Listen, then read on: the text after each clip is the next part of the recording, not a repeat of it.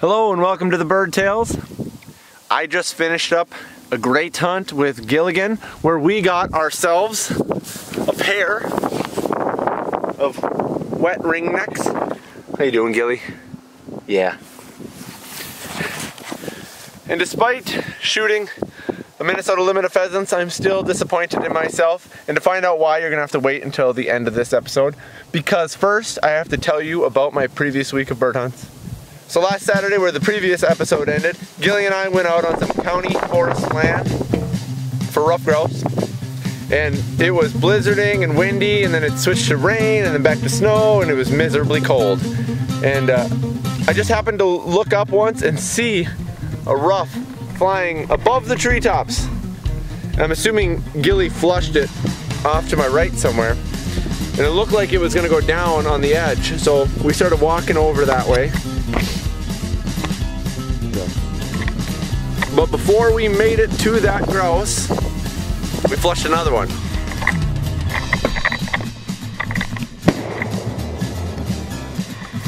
So I took the advantage I had and shot that bird. We went over and looked for the first one, and we did flush him again, but he was sitting up in the top of the tree. After that, I said, enough of this, let's get out of here, soaking wet. So we ran back to the car, called it a day.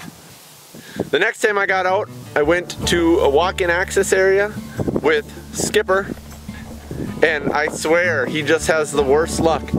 We're in the parking lot, I'm putting his collar on him, we're about to get going, he takes off to my right or my left, I can't remember, but he was off to the side, not very far.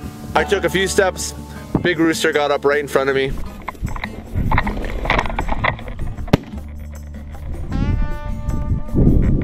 There was a rooster right here. Rooster right there. That's my first rooster pheasant of the year. So we kept hunting. We went around all over and we never did find another bird. But we did learn something about Skipper and crossing ditches. We came to this spot where we couldn't cross the ditch because it was too deep. And Skip did this big, ridiculous, jumpy leap thing, landed right in the middle of it, went under the water, freaked out, swam to the other side, and then he would not get back across. So I had to walk way down to where the ditch got shallow just to get him back onto my side. Come on, come on.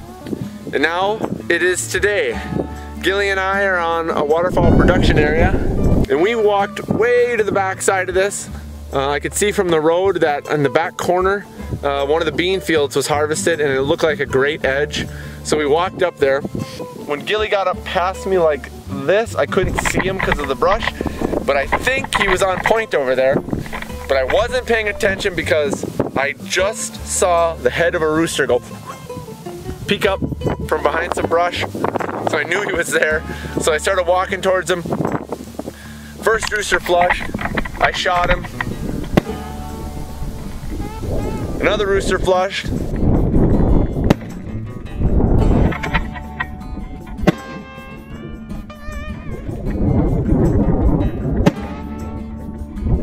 So the first bird was completely dead, but in the middle of the water. And Gilly went in there and picked him up and was swimming and dropped him, and it was kind of a hard first retrieve to be trying to swim in that thick stuff with a big rooster in your mouth. So I ended up going in knee deep just to get that bird. A wet rooster. The second bird was actually still alive and running. He ran back into the water and Gilly and I just swam, got soaking wet, but we did find him. Gilly picked him up, carried him out of the wetland for me, so that was a real plus. But then, the reason why I am a little bit disappointed in myself, we were walking back to the car, and there's literally a spot with 2 trees, and that's all there is, but the whole base around it is covered in gray dogwood. And I thought, I couldn't tell it all happened so fast, but I thought Gilly went on point, and I saw something hop on a branch. And my first thought was, that's a funny looking robin, because we saw so many robins out there. And as I'm looking at it, I realized it was a ruff. So I was just sitting there waiting for it, and it took off from my left to right. And of course, you know how I am. If I can see the bird beforehand, I'm gonna screw it up. But I didn't screw up that rooster, so I don't know.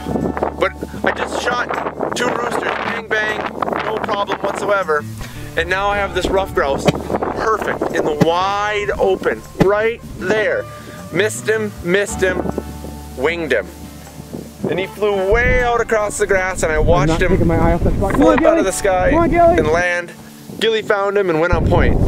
So I went over there thinking, it's a rough grouse. It's gonna be dead right here. So I go and I don't exactly remember.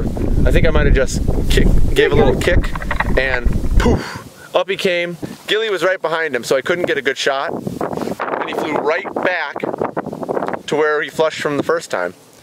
So we went in there and tore it apart. We went back and forth. I probably walked through that thing 10 times. Up and down and all over the place. Past it, on this side of it, down into the cattails, you name it, the whole area tore it apart. I found him.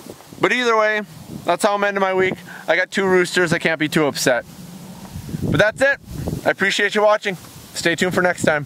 See ya.